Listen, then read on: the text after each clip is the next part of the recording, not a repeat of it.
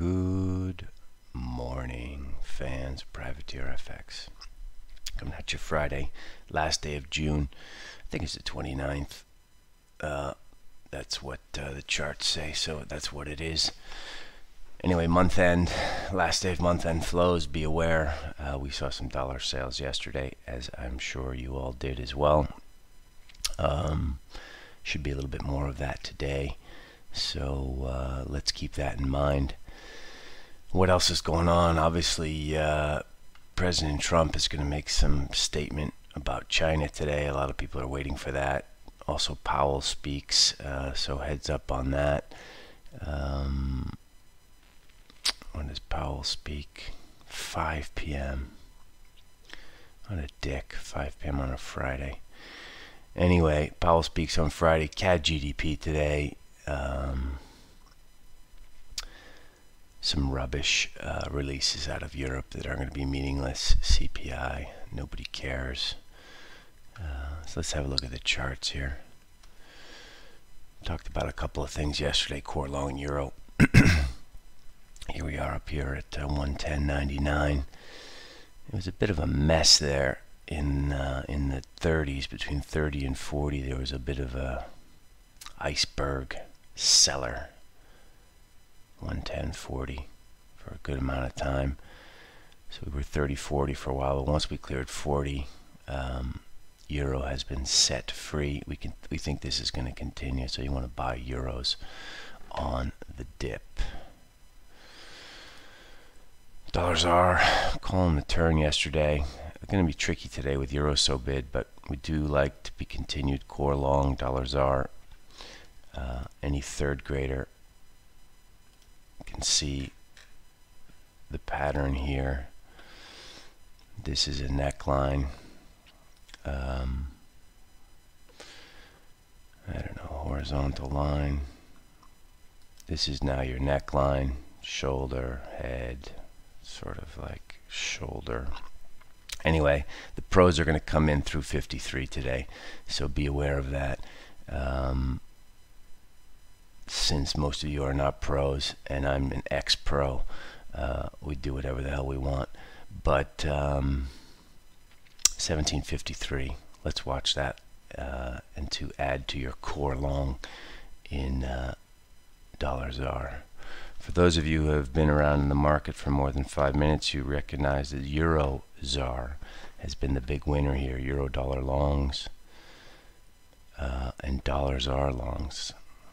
So if you pull up the Euro ZAR chart, you see a big green bar yesterday, running into some resistance here. Doesn't really tell us too much, but Euro ZAR looks like it's bid.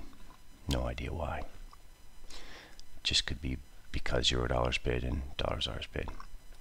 Anyway, a lot of chatter about Aussie with this China news coming up. Don't think we're going to visit this 66.82 point, but we might. That's the thing. We might visit this because it is month end and there is bullshit flows and the market is short. It's short from last night when the news came out about this press conference. So be flexible here. It's weird that it's at 66.50 now, right? Should be lower, but it's not. So be real careful with your Aussie shorts. I think you should wait for after month end, and then we'll see. I mean, what if Trumpy says like basically nothing and just eats his words? And what if his advisors come up to him and say, listen dude, if you thrash China on some press conference, your precious stock market's going to get smashed. And then he'll just be like, shit, wish I had a Big Mac, or whatever he says. Anyway, 66.82 is a very important point. I do like short Aussie. I do like short Aussie yen, but we're just being patient. Dollar CAD, same type of deal. You want to sell this on rallies. We are not getting many rallies here. There should be some more selling month end here today. So, of course, short dollar CAD if you feel like it. Let's go to some of the euro crosses, which were total pains in the asses. yesterday. I don't know why my screen is freezing like this. Anyway, we can talk about it before we see it. Euro yen, total pain in the ass, up to 119.39, but then just could not hold. If you think about one of the numbers, moving averages that we like to watch quite closely, the 200-day is 119.24. This is a pretty good failure here. I'm not sure what to do with it. I'm just mentioning it. If you are long, be careful. That's a pretty strong failure. Obviously, the reason it's lower is dollar yen is getting slapped this morning.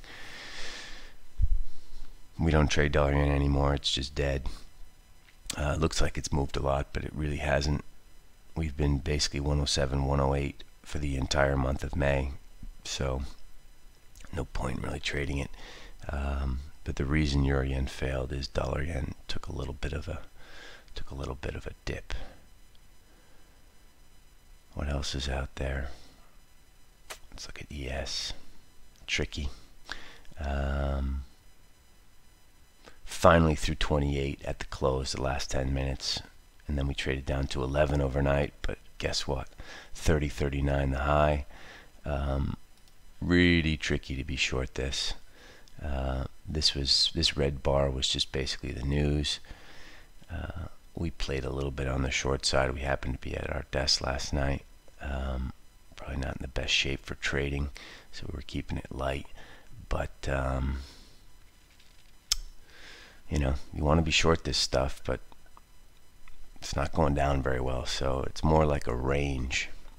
29.75 is your sort of lower bound, and I don't know, 30.75 is your upper bound. So effectively at 30.30, you kind of want to do nothing. Or if you're really conviction short, you got to leave a stop above 65. So make sure you gauge your risk reward, right? Do you really want to leave 36 handle stop? I don't know. Tactically, we're leaving this alone. Trend book is square. We will get short on a daily close below 29.75. Sterling, you should be more buying today. It makes no sense, I know, but it's month-end flows. It's euro dragging it. Market's quite short sterling. You know, it's been like quietly, as usual, just a bucket load of bad news from that poorly run country. 123.60 is important. Are we going to get through that? Yeah, probably. Again, it's flow-driven day today. The charts aren't as useful. Month-end flows are going to dominate, and also people are just going to wait for Trumpy. So keep it light in Europe this morning, and you know, don't overcommit because people are in waiting mode. Finally, gold. I guess this is June gold. This gap has to be changed from May to June gold. I don't know. Up to 44. Now here we are at 34. We like owning gold. We don't own it. Can't figure out how to buy it safely or where to buy it. But it looks like the downside puke is over, and this 1684 is going to hold. We still aren't sure where to buy it. We're more comfortable buying it up here at 1776. But also now this lends itself. 1680 now is a break trade on the downside, just a tactical break trade. There will be a cacophony of stops down there, so just put it on your pad, put it in your book for a rainy day. 1680, worth watching. So is 1776. Yanks will love that number, right? Finally, crude. It's pretty impossible to trade. I don't know why I even bother looking at it. We were on our knees there a day ago. Then all of a sudden we're 34.18. No idea.